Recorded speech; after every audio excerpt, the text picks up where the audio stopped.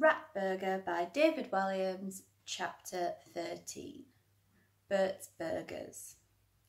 Soon Zoe noticed she was running, but her short little legs were no match for the older, taller kids, who were soon barging past her so they could be first in queue at the burger van to stuff their faces at lunch. Zoe shielded Armitage with her hand. She had been knocked to the ground in the school corridor so many times before. At last she made it out to the relative safety of the playground. She kept her head down, hoping not to be recognised. However, there was only one way out of the playground onto the main road. Every day there was the same grimy, beaten-up burger van parked outside, which had Bert's Burgers emblazoned across it. Even though the food from the van was horrible, the school dinners were even more nauseating, so most of the kids took the least worse option and queued up outside the van for their lunch. Bert was as unsavoury as the burgers he served. The self-styled chef always wore the same filthy striped top and grease-encrusted jeans, which he wore low below his giant belly. Over the top hung a bloody overall. The man's hands were always filthy, and his thick mop of hair was always covered in flakes of dandruff the size of Rice Krispies. Even his dandruff had dandruff. The flakes would drop into the deep fat fryer, causing it to hiss and spurt whenever he leaned over. Bert would sniff constantly, like a pig snuffling in mud. No one had ever seen his eyes, as he always wore the same pitch-black wrap-around sunglasses. His false teeth rattled in his mouth whenever he spoke, causing him to whistle involuntarily. School legend had it that they once fallen out of his mouth and onto a bap. Bert's burger van didn't offer much of a menu. Burger in a bap, 79p. Burger only, 49p. Bap only, 39p. And there were no restaurant stars awarded as yet. The food was just about edible if you were absolutely starving. You had to pay an extra 5p for a squirt of ketchup, though it didn't look or taste much like ketchup. It was brown and had little black bits in it. If you complained, Bert would shrug and mutter breathlessly, "It's my own special recipe, my dears." To Zoe's horror, Tina Trotz was already there, right at the front of the queue. If she hadn't been bunking off her lesson anyway, she would surely have intimidated her way to the front. Spotting her, Zoe put her head down even further so that all she could see was the tarmac, but her head wasn't far down enough to go unrecognised.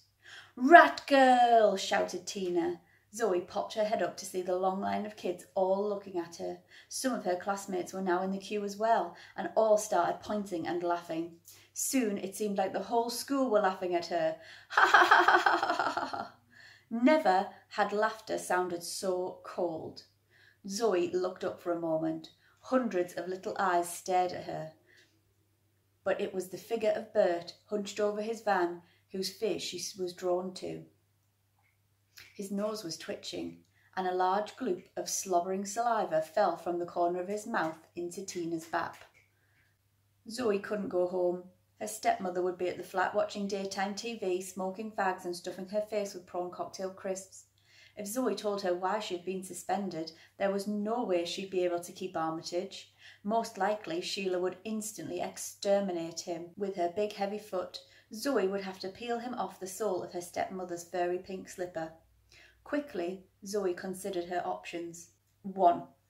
Go on the run with Armitage and hold up banks like Bonnie and Clyde and go out in a blaze of glory. 2. Both have plastic surgery, then go and live in South America where no one would know them. 3.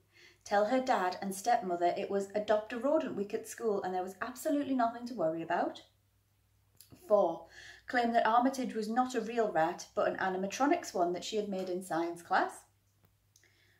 5. Say that she was training the rodent for some top-secret spy work for the intelligence service. 6. Give Armitage a white hat and paint him blue and pretend he was a toy Smurf. 7. Make 2 hot air balloons out of her stepmother's gigantic bra, 1 for each of them, and fly off the roof to another country. 8. Hijack a mobility scooter and speed off to safety. 9. Invent and build a dematerialization chamber and beam herself and Armitage to safety. 10. Just go to Raj's shop and have some sweets. Unsurprisingly, Zoe chose the last option. "Ah, Miss Zoe!" proclaimed Raj as she opened the door to his shop. The bell rang as she entered. Ting! "Shouldn't you be in school, Miss Zoe?" Raj asked. "Yes, I should," muttered Zoe, downcast. She felt as if she was about to burst into tears. Raj rushed out from behind his counter and gave the little ginger girl a hug. "What's the matter, young lady?" he asked, pressing her head to his big comfy belly. It was so long since anyone had given Zoe a hug. Unfortunately, though, her braces got caught in his woolen cardigan, and for a moment she was stuck to him. "Oh dear," said Raj, let me detangle myself." He gently prized his cardigan from out of the metal. "Sorry, Raj." "No problem, Miss Zoe. Now tell me," he began again. "What on earth happened?" "I've been suspended." "No, you are such a well-behaved child. I don't believe it." "It's true." "Whatever for?" Zoe thought it might be easier to show him, so she reached into her breast pocket and pulled out the rat. "Ah!" screamed Raj. He scuttled away and clambered up onto the top of the counter and stood there for quite a while screaming. "I don't like mice, Miss Zoe. Please, please, please, Miss Zoe, please, I beg you, put it away." "Don't worry, Raj. It's not a mouse. No, it's a rat." Then Raj's eyes bulged and he let out a deafening scream. "Ah!"